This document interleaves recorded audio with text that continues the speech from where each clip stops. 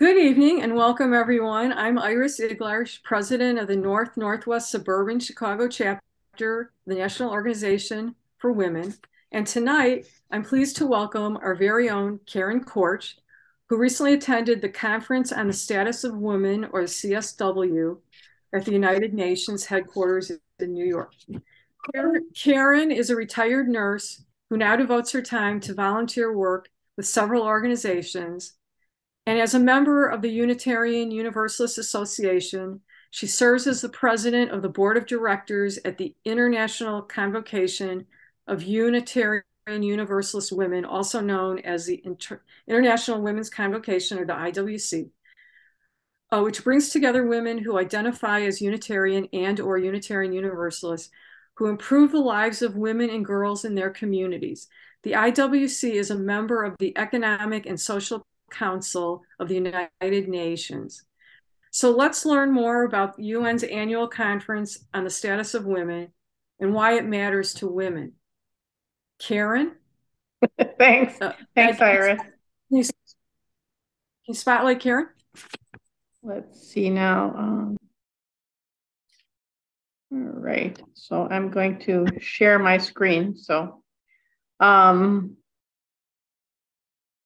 the CSW was the 67th conference on the status, 67th session of the Commission on the Status of Women. So the Commission on the Status of Women is the principal global intergovernmental body exclusively dedicated to the promotion of gender equality and the empowerment of women. A functional commission of the Economic and Social Council, which is usually referred to as ECOSOC. It was established by ECOSOC Resolution 11 in June of 1946. I'm going to talk more about the ECOSOC status and what it means later in the presentation. Look here, this is the poster for the 67th CSW. And so the dates, it was from the 6th to the 17th of March. I was only in New York for the first week from the 6th to the 10th. And then I had to leave. But some of our members were there longer. It's quite a long conference and quite involved. A lot of things going on at all different levels. So the priority theme, like it says here, was innovation and technological change and education in the digital age. And here it says progress towards gender equality. The full statement was for achieving gender equality and the empowerment of all women and girls. And then they also, besides having a priority theme, they have a review theme. They take a theme from a few years back and look at it again and see how much progress is being made on that theme. And the review theme was challenges and opportunities in achieving gender equality and the empowerment of rural women and girls, which was in the agreed conclusions of the 62nd session from 2018. So they took the conclusions from 2018 and reviewed them also during this CSW. So this is one of the organizations at the UN, UN Women, which is a part of the many layers and organizations. So for many years, the UN faced serious challenges in its efforts to promote gender equality globally. They had inadequate funding and no single recognized driver to direct UN activities on gender equality issues. In July 2010, the UN General Assembly created UN Women, this organization. It's the UN's Entity for Gender Equality and the Empowerment of Women, is their formal name, to address such challenges. In doing so, UN member states took a historic step in accelerating the organization's goals on gender equality and the empowerment of women. The creation of UN Women came about as part of the UN reform agenda, bringing together resources and mandates for greater impact. And then there's this organization called NGO CSW New York, which has been around for 50 years since 1972. And they have monthly meetings for the NGOs, which we are an NGO, and talk about all the issues related to CSW. So year round, we're always networking and talking about what is going on in the world as far as women's rights and women's equality. And it's a very dynamic organization with groups from all over the world, and a good way to keep up year round on what's going on.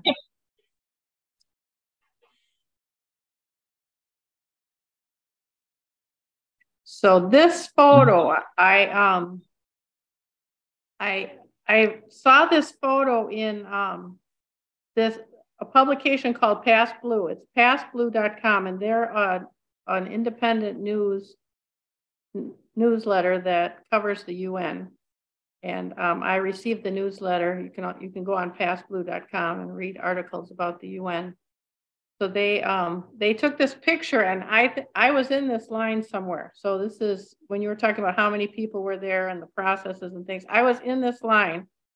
So, but the reason why this picture stood out to me so much is because this woman right here, where I have my cursor, I met her.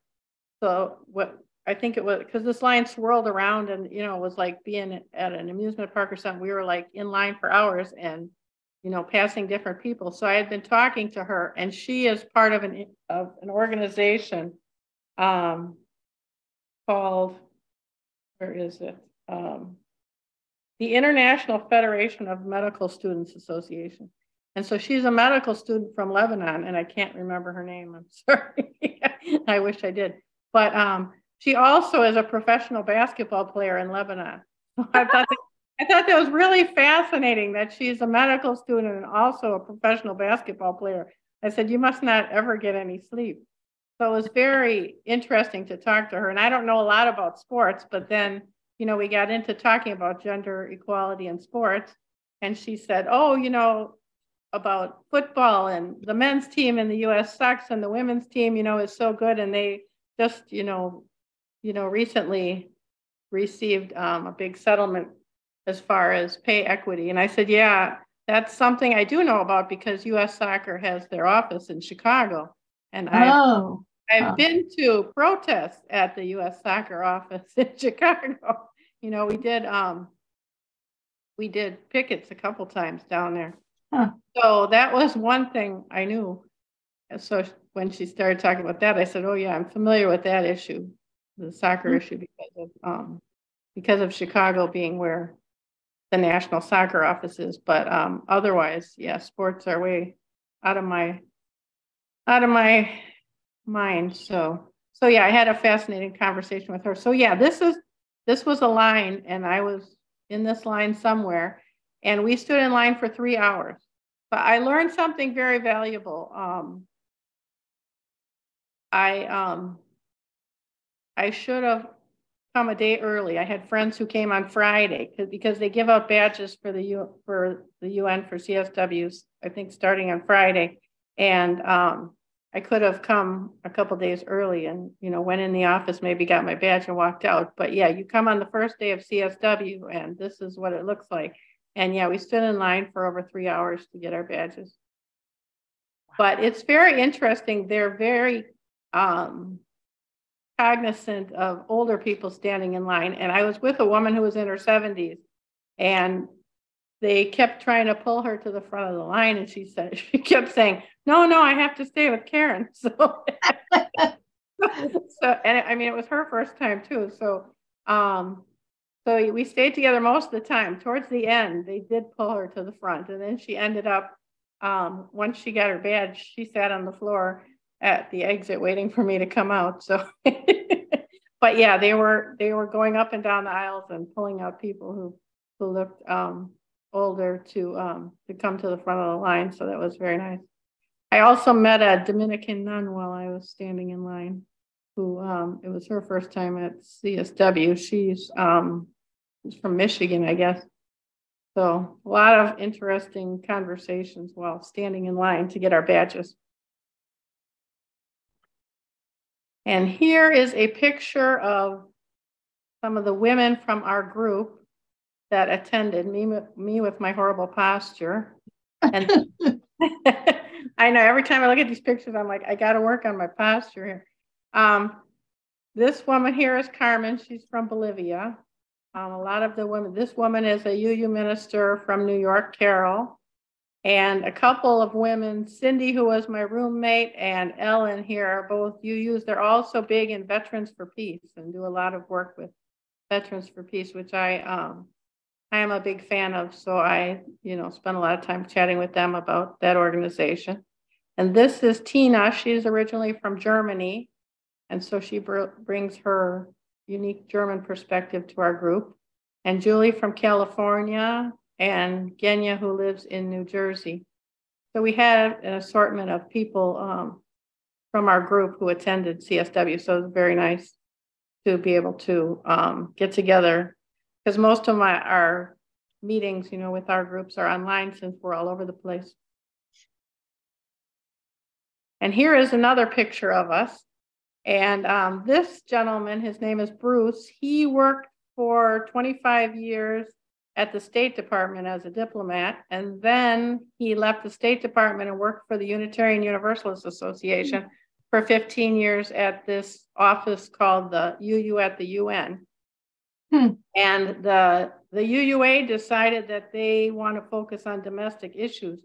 And they have, they closed their physical office at the UN and are not focusing on those things. So Bruce retired, and he works with us, as a volunteer, showing us the ropes, since he has so much experience with the UN and diplomacy.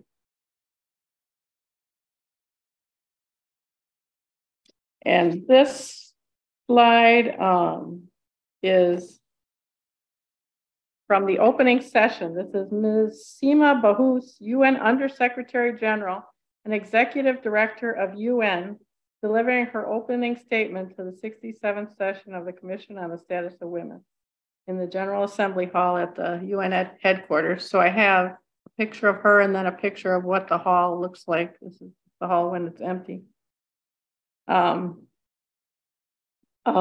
An excerpt from her remarks. She said, "A new kind of poverty now confronts the world, one that excludes women and girls in devastating ways, that of digital poverty. The digital divide has become the new face of gender inequality, which is being compounded by the pushback against women and girls that we see in the world today.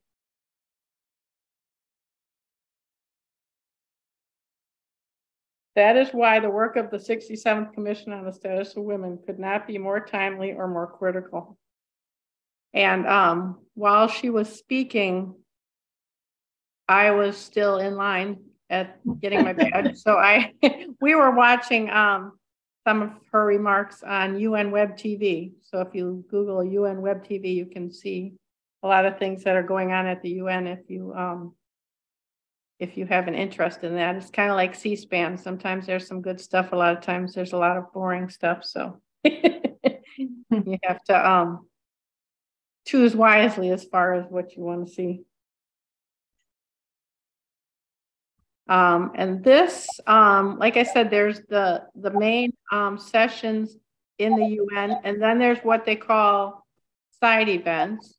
And the side events are put on by intergovernmental organizations and permanent missions and different countries here. So this was put on by Liberia about the forgotten 200 million, about female genital mutilation. And this was, so the side events usually are held on the UN compound in conference rooms. And I did attend a fair amount of side events on all different topics, but this one was very, very enlightening. Obviously, it's, we would have hoped that we could have made more progress on this issue, but unfortunately, it's still going on all over the world. And this is one of the parallel events. Like I said, I think before people came on, the parallel events are the events put on by NGOs such as our organization is considered an NGO, and they have their events off the UN compound. So they're in buildings up right outside the UN compound. Usually there's a building across the street where they have a lot of them. It's called the Church Center. And this one was being put on by a group called the Invisible Girl Project. I don't know if you can see that. It says IGP. Right now, where's my notes here? Yeah, the Invisible Girl Project is to address the missing girl issue in India. There are approximately 63 million girls missing in India, due to femicide related to the culture of girls not being valuable to the family, and the whole dowry situation, which, a lot of these things, in India, the dowry system is illegal, but changing the culture is a lot harder, than changing the laws. They have these laws, but they're not enforced. And so unfortunately, and the laws about people, it's big business in India for women to have ultrasounds to see if they're going to have a girl or a boy. And if they're going to have a girl, to abort the girl. And the other issue, they talked about these midwife, whatever you want to call it, taking babies, girl babies, and drowning them in the rivers and things, because these girls are so expendable. And they were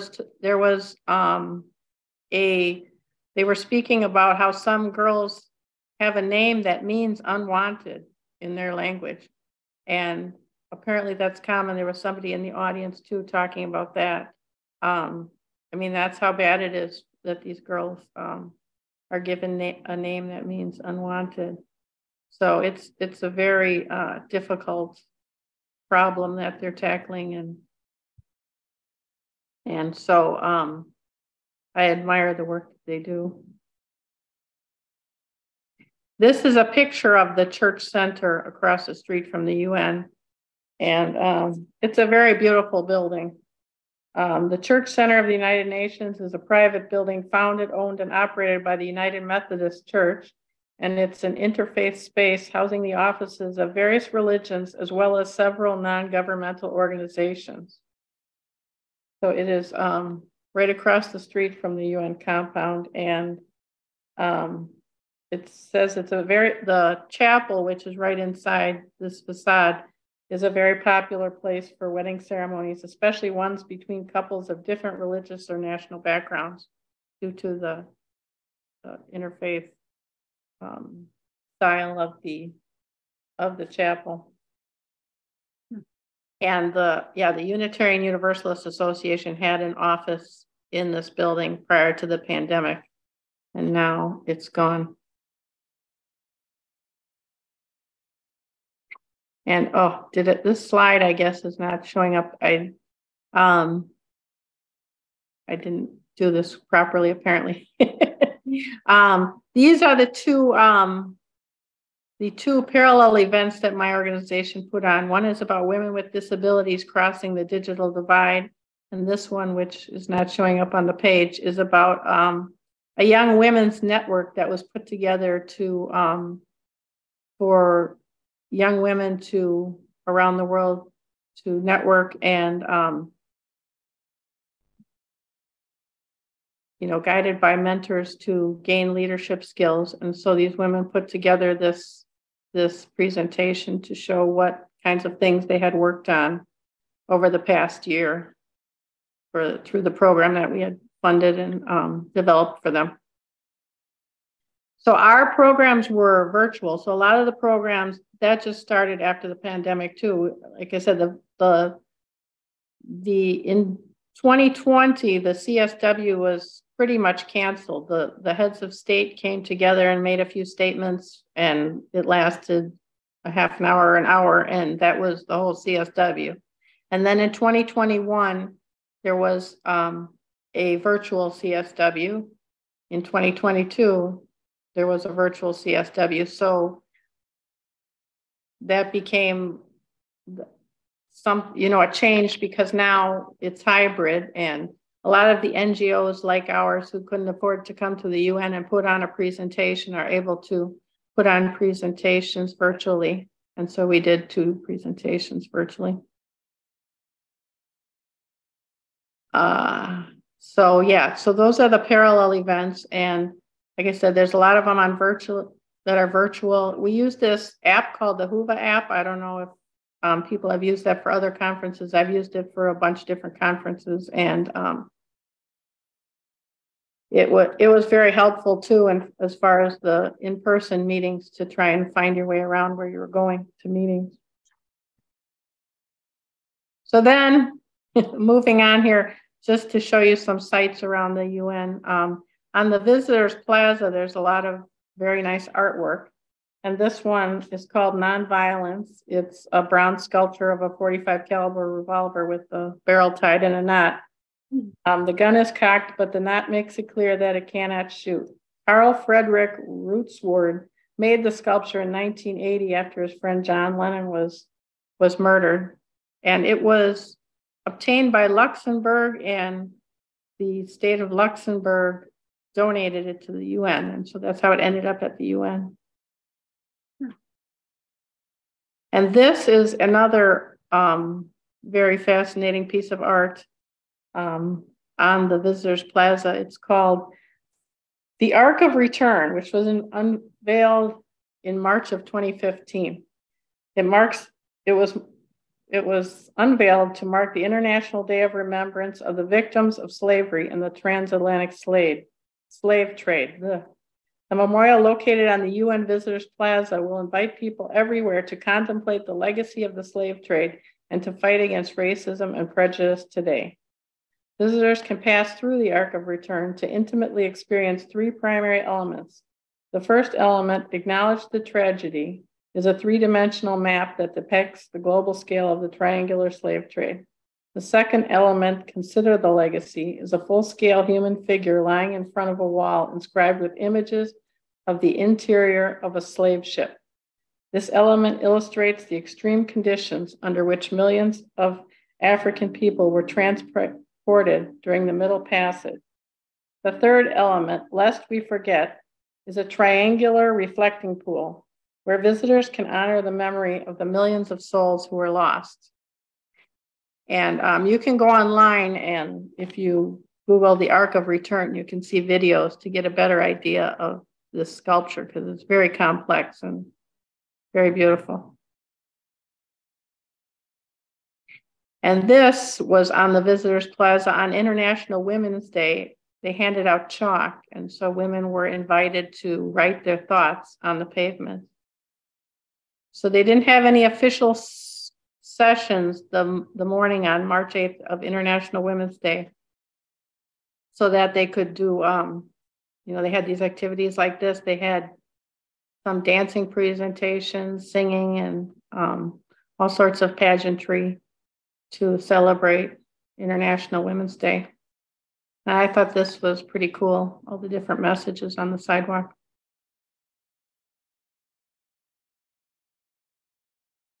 Like I said, I'm kind of all over the place. I don't know if I'm the best at organizing these slides, but this is another important element of the work that the UN does and how we focus our work. And these are the Sustainable Development Goals. I'll find here.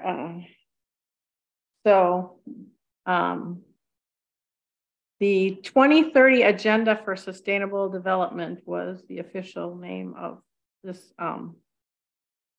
when it came out, adopted by the United Nations member states in 2015, which provides a shared blueprint for peace and prosperity for people and the planet, now and into the future. So at its heart are the 17 Sustainable Development Goals. And this poster lays them out, so that people can see what the focus is. Gender equality, of course, is in the top 5 here. And a lot of these are very intersectional. So all these things are important to women: poverty, hunger, good health, quality education, clean water. So a thing I thought was very interesting about the Sustainable Development Goals is, we don't hear a lot about them. And one of the women in our group, Tina, that I mentioned, she lives in New Jersey now. She's a university professor who teaches business. And she also works at a university in Europe virtually. She's not teaching there now. I guess she does administrative things. But she told me the difference between the way business classes are taught in the US versus how they're taught in Europe is that in Europe, they teach the Sustainable Development Goals and how those should be integrated when people are, creating businesses, doing business, etc. And in the US, you don't hear about that at all. So I was very, it's sad to hear that they're doing this in Europe and we're not focusing on it, because this is very important to the future of our world.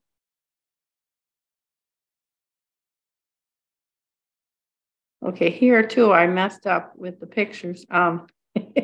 I guess I'll learn the next time I make slides, but this is, here, let me see what I wrote down. So this is Linda Thomas Greenfield when she was being sworn in as the U.S. ambassador to the United Nations. And of course, there's Kamala Harris, who's swearing her in. She served as the U.S. Assistant Secretary for African Affairs from 2013 to 2017. And then Joe Biden appointed her to be the ambassador to the UN. Before that, she worked in the private sector. So she was sworn in February 23rd, 2021. And she took office officially on February 25th, 2021.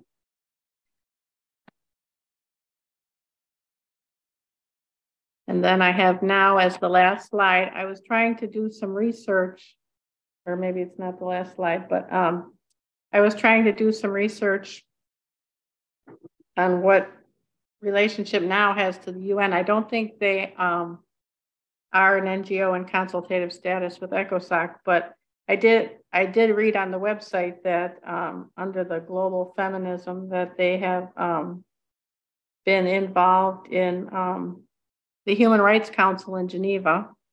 And I saw that also that Christian Noonan had made a statement to the Human Rights Council about the femicide going on in Iran. So it seems like NOW's work primarily is with the Human Rights Council, which is based in Geneva. At least that's all I was able to glean from my research. Oh, and then, yeah, this is my last slide. The CSW 67 agreed conclusions.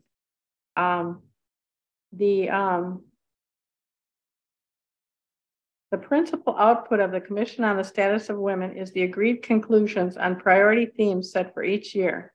Agreed conclusions contain an analysis of the priority theme and a set of concrete recommendations for governments, intergovernmental bodies, and other institutions, civil society actors, and other relevant stakeholders to be implemented at the international, national, regional, and local level.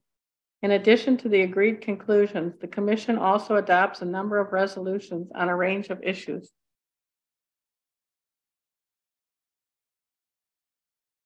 Let's see, exit the slideshow.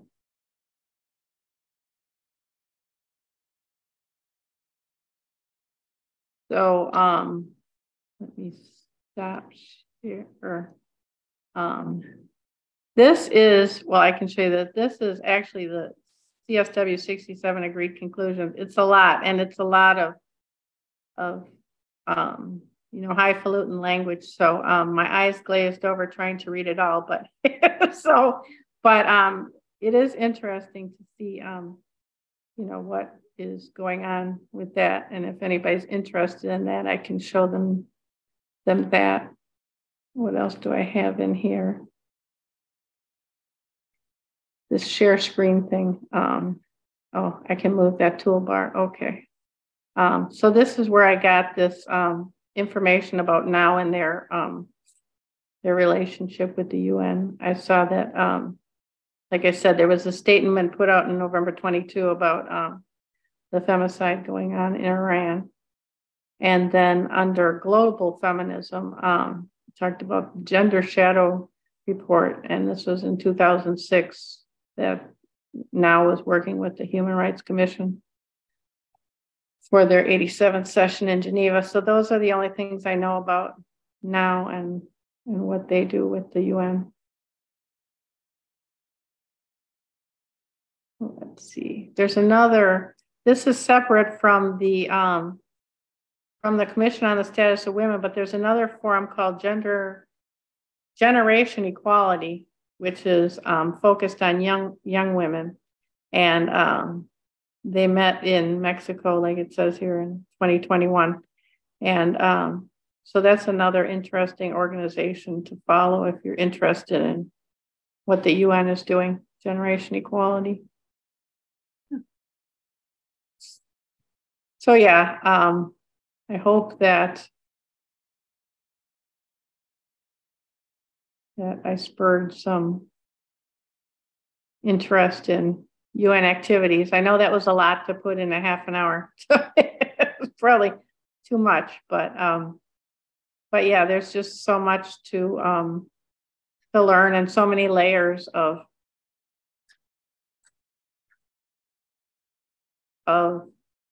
things going on at the UN. Mm-hmm.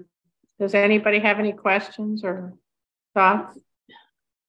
Is that femicide in Iran, is that a new thing? Probably not, huh? Well, I think it's been ramping up from what, yeah. What was spurring it to ramp up? What would be spurring it to be getting worse?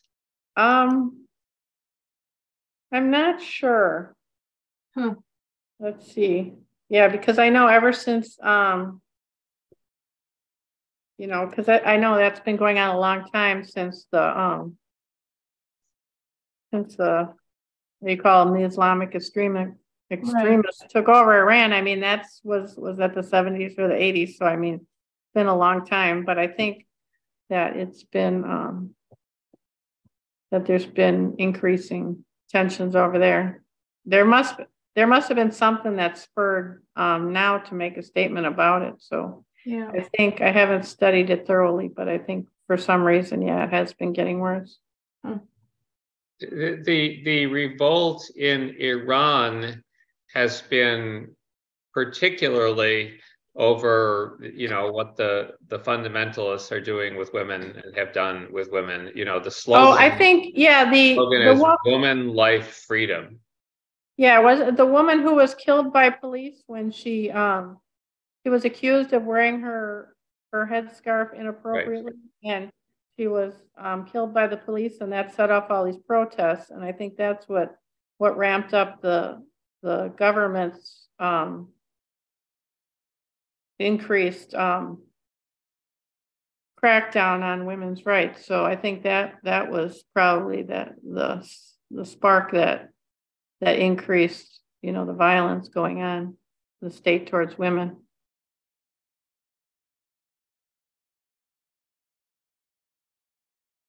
Any other questions?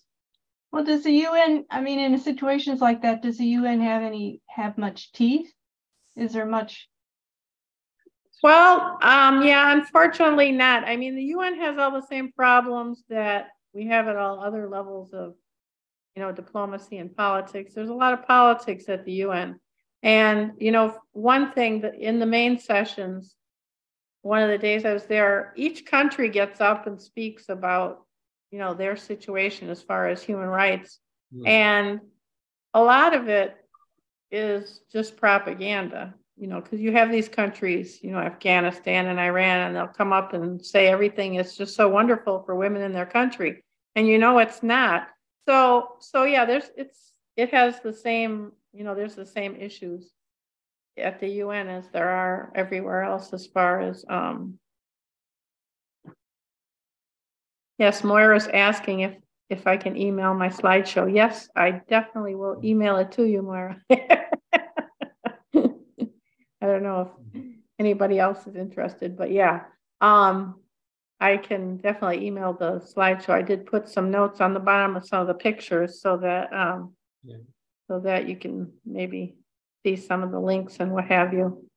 We'll email them to everybody who registered. Okay. All right. Yeah.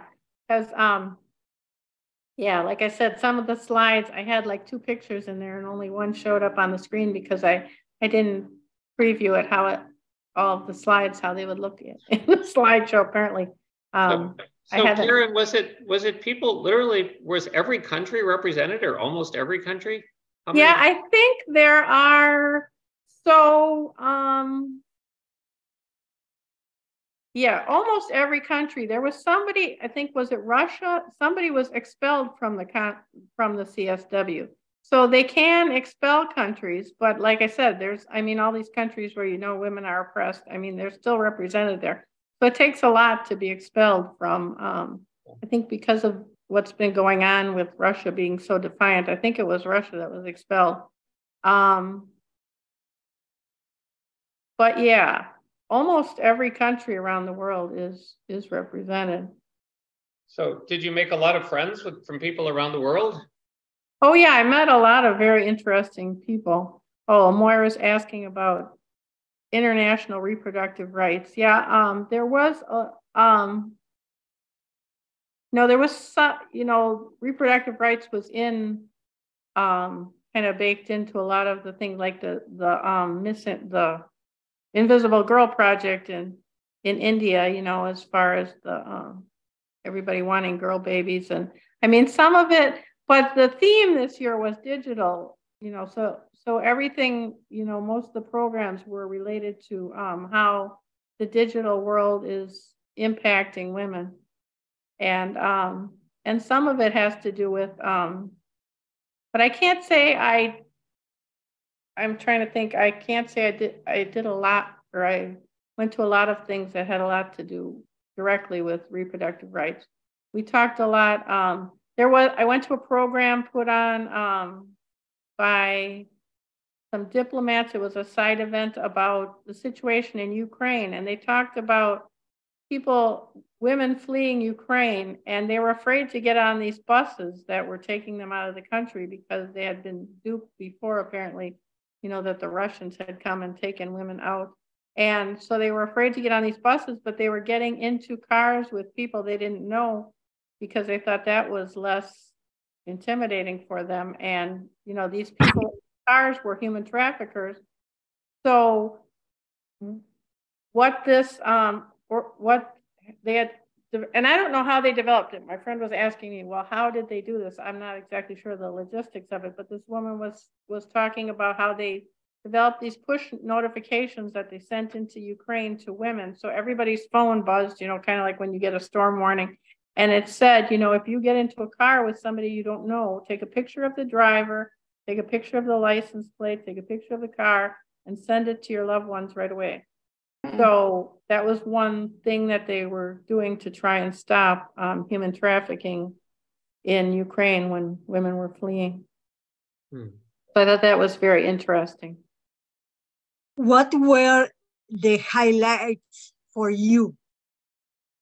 For me, it was my first time in person at the CSW. So just trying to get a feel for the whole thing, like I said, there's so many levels of events, these events put on by the different heads of state, and then events put on by NGOs. It was just a little bit overwhelming, just trying to soak it all in and figure out how it all works. And, doing it in person. I mean, it's just kind of feels surreal to go into the big hall when they have one of these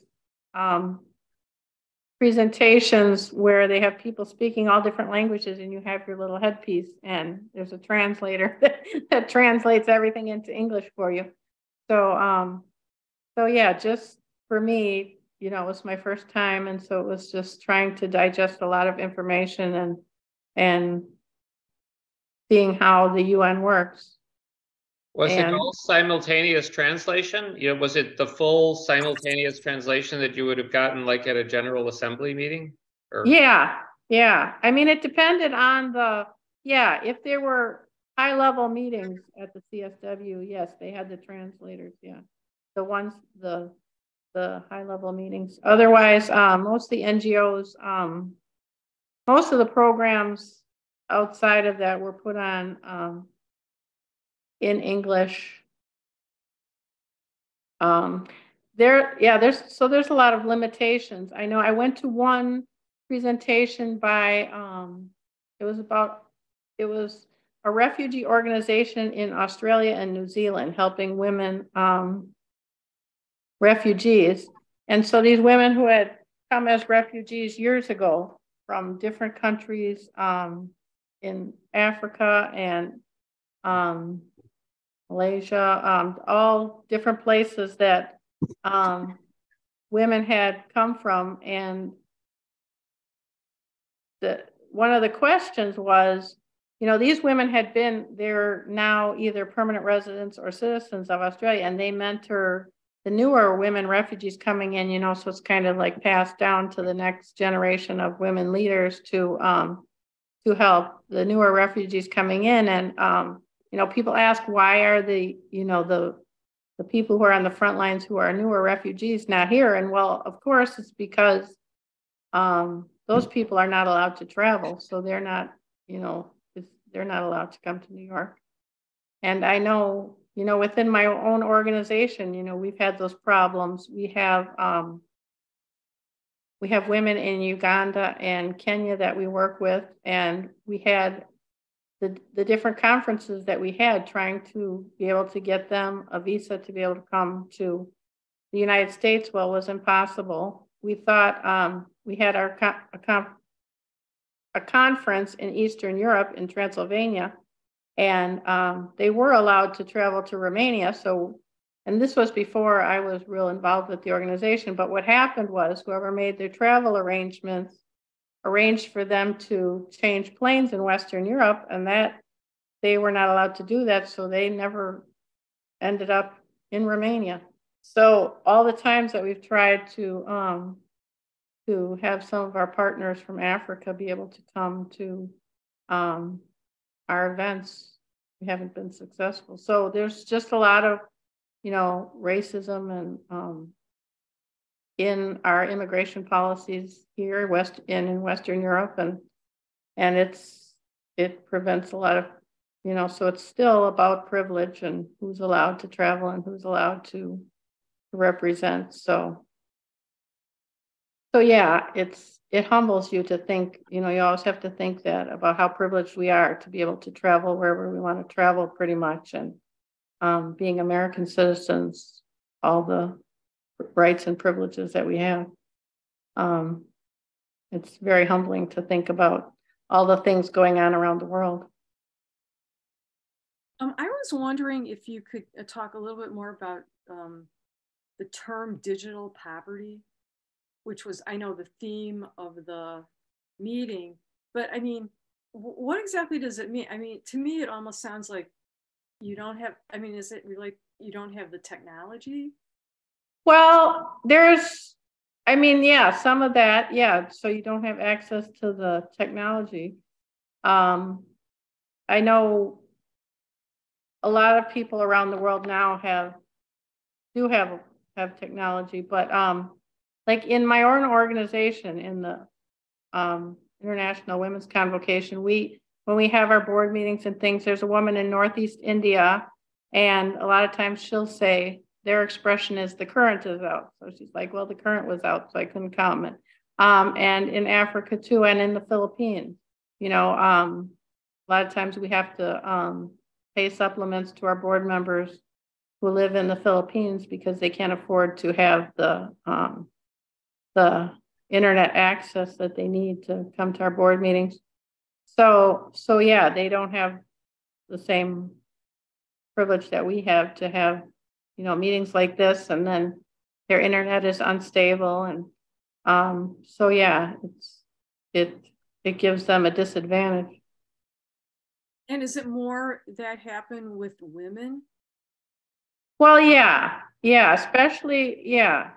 You know, in most of our partner countries, well, in Romania, it's a very patriarchal society. In northeastern India, even though they have, it's an indigenous group who are Unitarians in Northeast India, and their indigenous group is traditionally matriarchal, but in reality, it's the patriarchal system. The women don't have any power. The inheritance rights, whatever, you know, things are passed down on the mother's side of the family, but still the man of the family always, you know, controls things. So most of, you know, and in Africa, one of the reasons women can't get visas to come here either is because they don't have any property in their own name. In the US, when you apply for a visitor's visa, they want to know what kind of assets and things you have.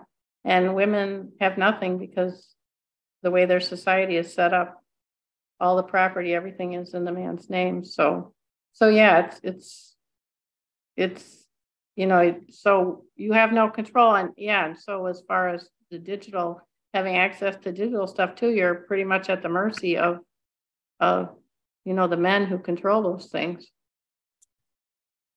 I see. And I know because my husband, he works with Latin American countries, teaching and doing programs. We here forget that not everybody around the world has access to internet or has a computer, or if they don't have, for example, have a cell phone, but perhaps it's for the whole family. So the reality is the access to technology and digital advance is not has not gone to everybody. No, not everybody has access, and we forget because here we are used. Each one has a laptop, at least in my family. Yeah. Yeah, well, thanks for sharing that perspective. You know, you're welcome. That really helps. Are there any other questions? Or you can just speak up. So, Karen, I didn't realize the Unitarians are so international. Tell us more about the international Unitarians.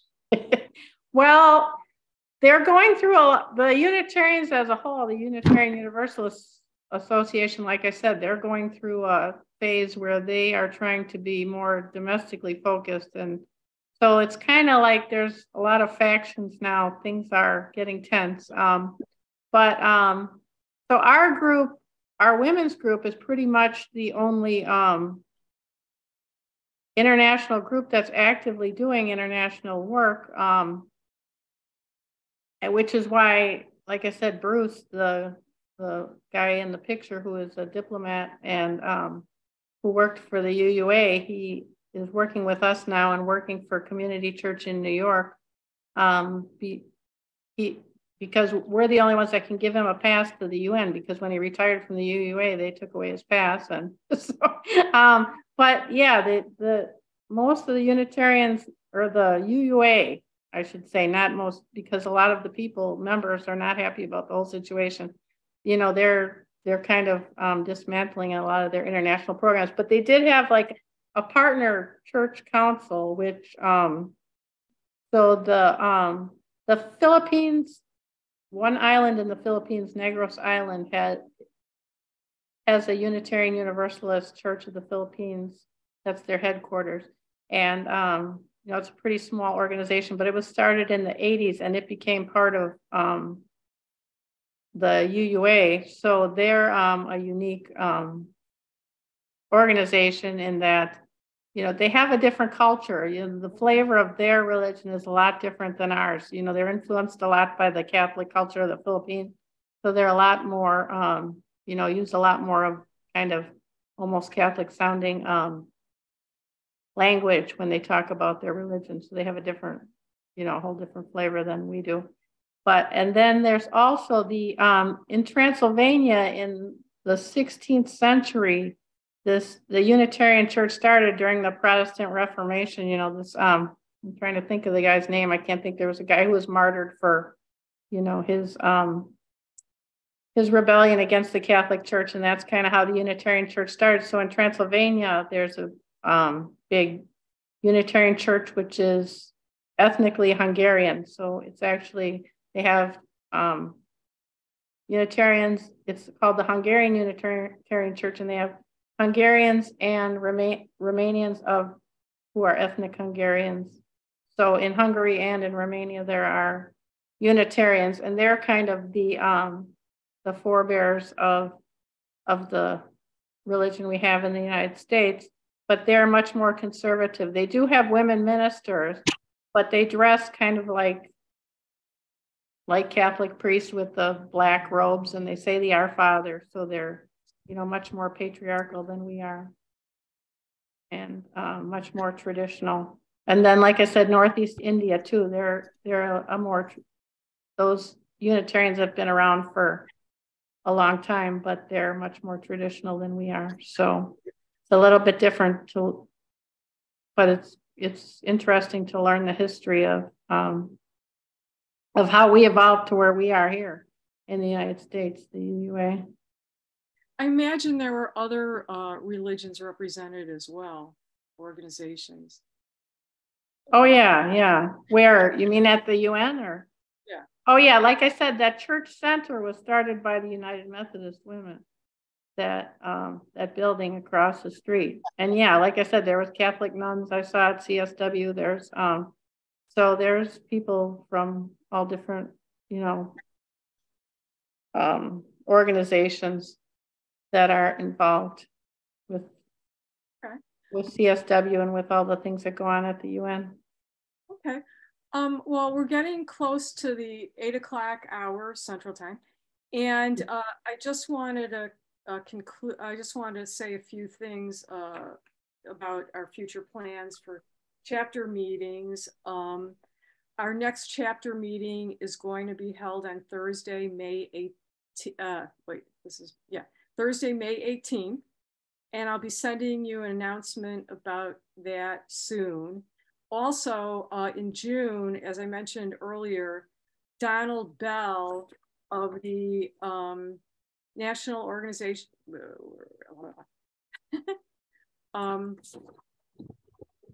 Donald Bell of the National Organization for Men Against Sexism will be speaking. He's agreed to speak on June 15th. So he's going to be here. And I'll be sending out information on that on our MailChimp. But in closing, first of all, Karen, I really liked your photos. And I thought, you know, like that photo of the gun was amazing. And the Ark of the, was it called the Ark? The Ark of Return. Ark of Return, that was beautiful. I'd like to, you talked about the agreed conclusions of the meeting. And I was wondering if you could send me a copy of that. Oh yeah, yeah. Curious, and if other people want to, we can send that to people. Yeah. Slides if they want. Yeah. Oh, so when you mentioned the piece of art, the gun, that's the most photographed piece of art at the UN, and there's a lot of art at the UN. Mm-hmm. And I bought a tote bag that has that. I'm not surprised. Yeah. It's a memory of, it sounds like a memory of John Lennon. That's the original. That's how it was. Yeah, that's how it was developed. Yeah, but it's got such a strong world message. Yeah. So thanks for sharing that. Yeah, let's email. We'll email the slides and the conclusions to everybody. What the hell? Yeah. Yeah, that would be great. And so I just want to thank you, Karen, for sharing such important and interesting global information. And I also want to thank the participants for joining us tonight. And we are recording this, so it will be on YouTube. And I just want to say good night to everybody and have a good rest of the evening.